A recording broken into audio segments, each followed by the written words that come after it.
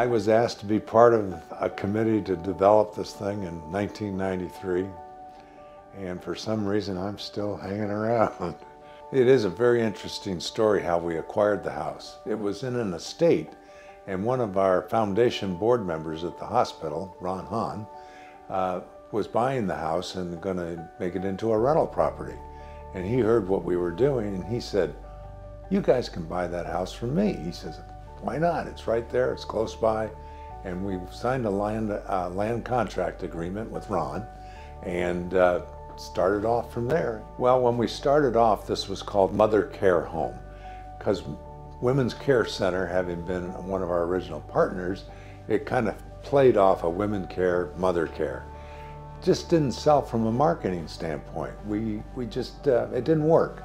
So we went to the Bible, Hannah being a woman who was wanting a child and finally had a child, just made sense that a mothering type name of Hannah would be just so fitting, and that's how we made the change. The early beginnings of Hannah's house was out of a group called the Michiana Alliance for Care.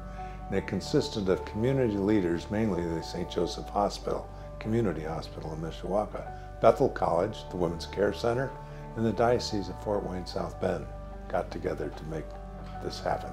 Right from the very beginning, when we set up the house, we knew that it had to be a faith-based community.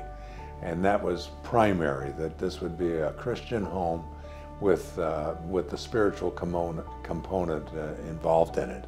Being the right thing to do is just kind of what our work is. We find and have found that over the years, even though the demographics have changed, there are women who are homeless or kicked out or whatever it happens to be, and they're having a baby.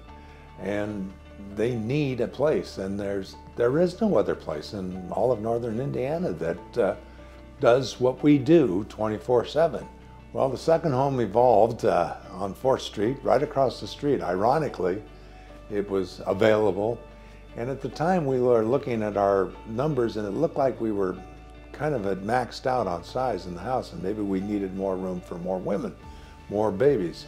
Well, as it turned out, we really didn't need that, but we did need a place where the women and the children could go before they were ready necessarily to just be on their own. So it's served now as a transition home. Bridge of Hope piece of this came about out of another need. That was a separate organization in St. Joe County, Bridge of Hope of St. Joe County. And it's a step a little beyond what we do.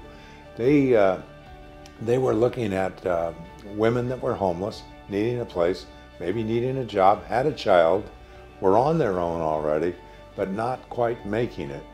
And so they were kind of struggling a little bit, and we thought, well, if we were to merge these two organizations together, it would make a sense from a transition standpoint for our ladies going forward. The mission of Hannah's House reflects the spiritual bond of a home, of bringing together a woman, her baby, while it's in the womb and after it is born in a healthy environment.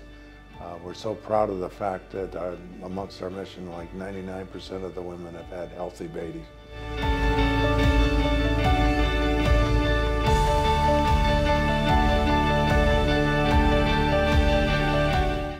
To learn more about Hannah's House, visit maternityhomewithaheart.org. My name is Bill Killilea, and I'm a proud believer in the mission of Hannah's House.